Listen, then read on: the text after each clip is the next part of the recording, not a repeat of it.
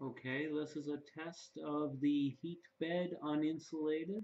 Before I install the insulation, I want to get a good baseline. This should be under 5 minutes. We're shooting for 110 degrees Celsius and start.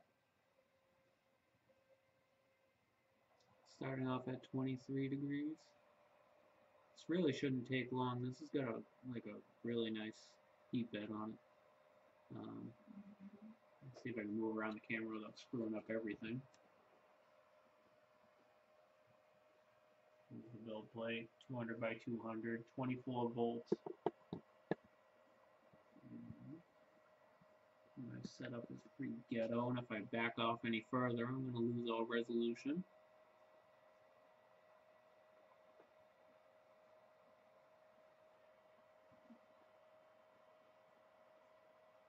So I got some,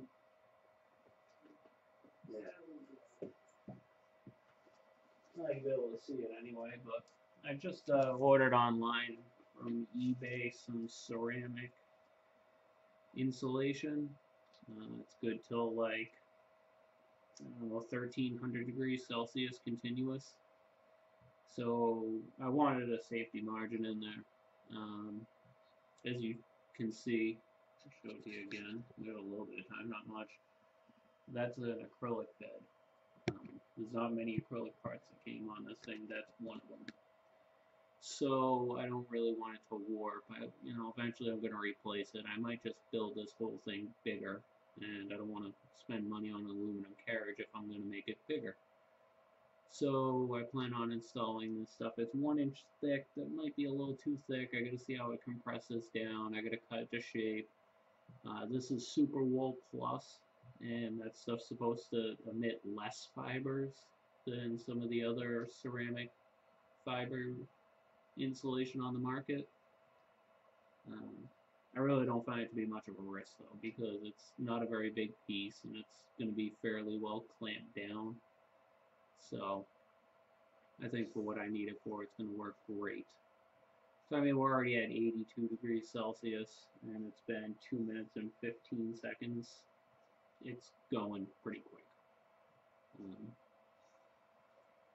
so we'll see how long this takes, and then I'll install the insulation, get that all cut up and placed in there. Hopefully it's going to be thin enough where I can get the screws back down, because I got about enough space for 3/4 of an inch. So I'm going to have to crush it a little bit to get it to fit, but it's a little fluffy.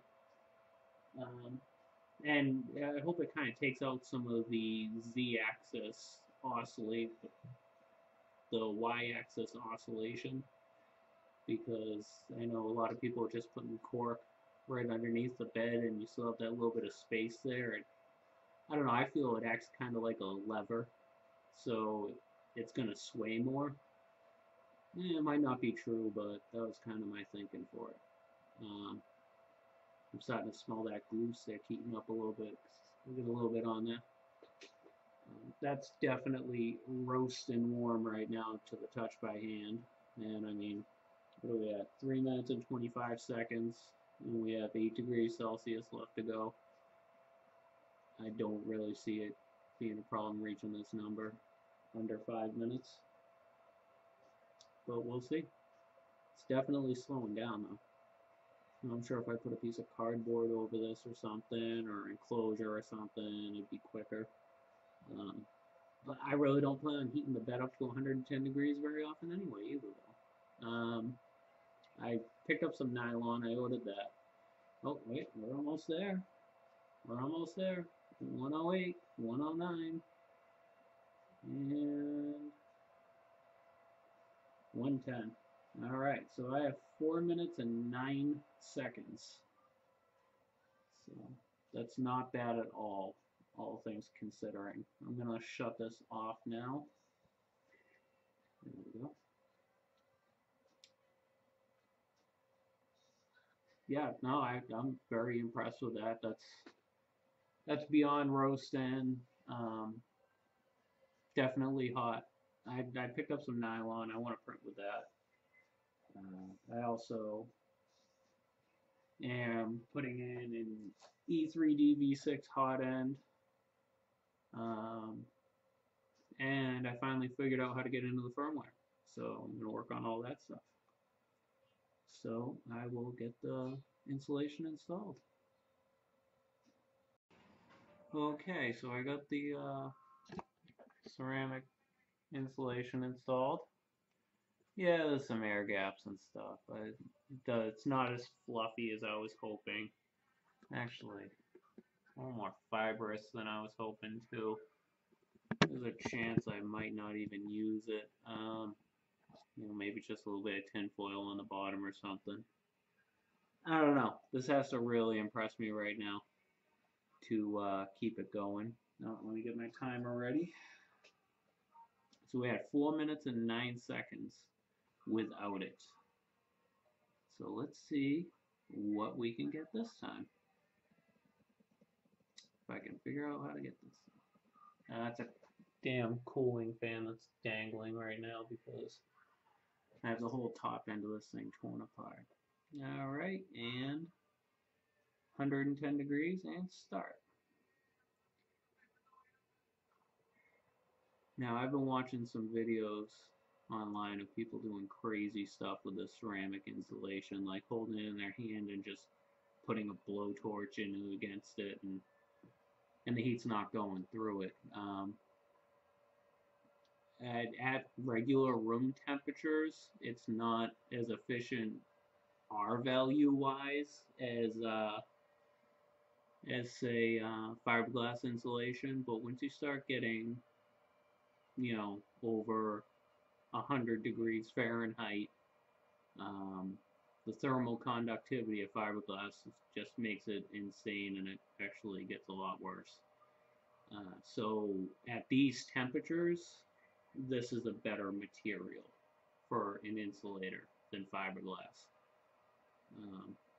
Our values don't really account for that. Also, this is supposed to be somewhat thermally reflective, like your infrared barriers or whatever the hell. So that might help some too. Like I said, I mean, this thing's really going to impress me to make it worth it because it's kind of messy right now.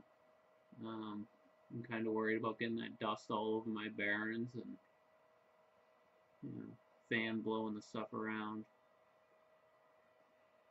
And honestly, it's really not impressing me right now. We're at 70 degrees, I'm in at 35 in, and we're kind of looking like it was without the insulation, so I don't know. We'll see.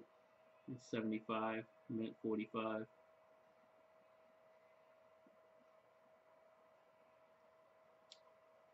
So we'll see. Other than that, I gotta do a little modifying to my bracket up top. Get the new E3D V6. Luckily, I had a clone in there, and from what I've seen out of STL files of the mount itself for the V6, I got a mount that works. So at the very worst, I should be able to get it set up and printing to make a better mount, because I want to rearrange my fans and stuff like that. But we'll see. That's coming. We're getting pretty hot right now. We're at 2 minutes and 38 seconds in. I don't know. I don't know if I'm really that impressed. In fact, I'm not even sure if I'm, I mean, no, I'm pretty sure I'm not going to see much of a change. Well, maybe, but we're at 3 minutes now. And I kind of said, if I saw 3 minutes to heat up, this would be worth it, but we're at 106. Let's see if we can make it in 10 more seconds. Can we hit there in 10 seconds?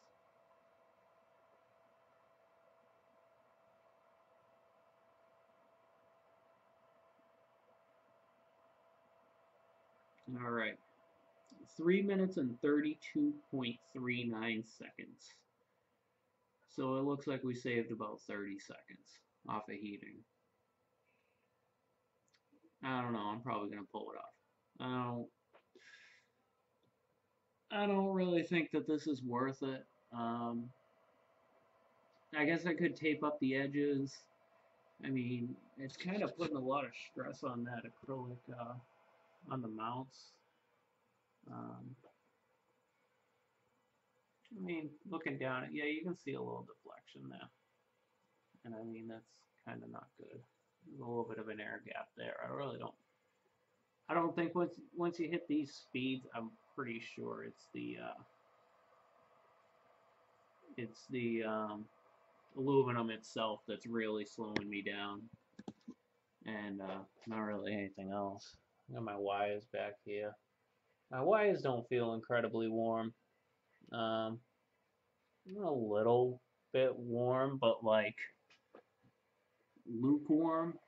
You know, I I don't really see a problem with the wiring. The wiring seems great actually. So I think, judging by this, I am gonna get rid of that and clean all of the residue that it left behind off of everything, and maybe see what I have to just put over that acrylic to protect it from the temperature. So yes, this stuff works. Power this down. I don't think it works well enough, and also I don't know how long it's going to take for this thing to cool down. That's what I really want to know. I mean, this might add minutes to the cooldown time. So, all right, end test. All right, final test for the night. I removed the insulation. I put a piece of cardboard on top. I'm kind of interested to see what this is going to do. Um, See if it's, get this stuff autofocus. Come on. Yeah, no, you're not getting it.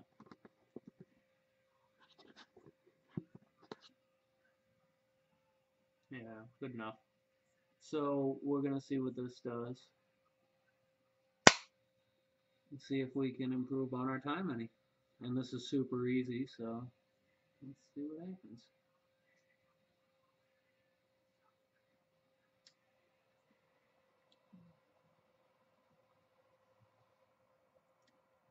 This might make more of a difference than insulation on the bottom for two reasons. One is that heat rises, and the other one is that the bottom PCB is silicone semiconductor or insulator or whatever you want to call it, and aluminum, well, they make heat sinks out of it, so it kind of makes sense that it would radiate heat easier. But, and you know what? I didn't even time it with my phone. So we're just going to have to wait for it to heat up, and I will roll back the minutes, and I will post the findings in text on the screen in the final model. But we're going to see what happens here. It seems like it's going fairly smooth. Um, Hang there for a minute and find out though. So that's going to end my testing so far. I do have a meter showing up tomorrow.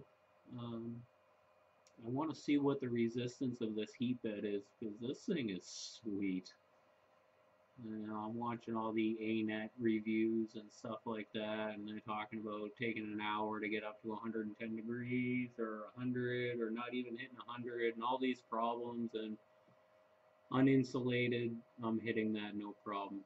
So there's definitely something pretty cool going on with this thing. I just want to see, you know, how much I'm gaining by adding a piece of cardboard on top. So, you know, we got to be around 2 minutes in. I gotta admit, it's rising pretty quick. Um, I don't know, maybe it just feels like it's going quicker.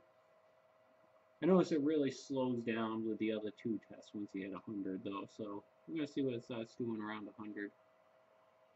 The cardboard is kind of lifting a little bit, probably because the bed's warping. And that's probably something I'll look into by adding glass. But for now, I'm just going to put my hand over it to kind of hold it more in contact. I mean, I feel the heat through the cardboard, that's for sure. So this thing definitely gets hot.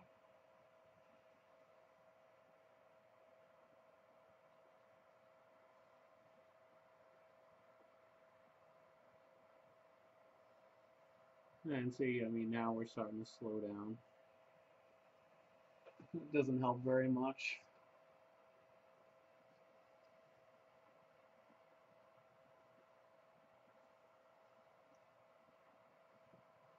And we're starting to stall out some. There's 100.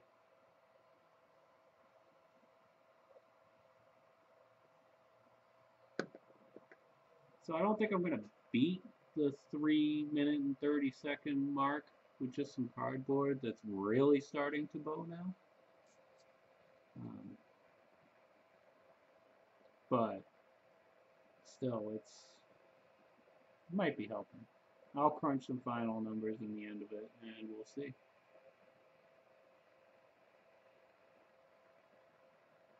Wait.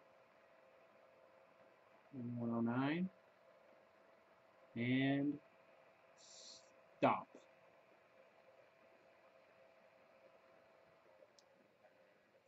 All right.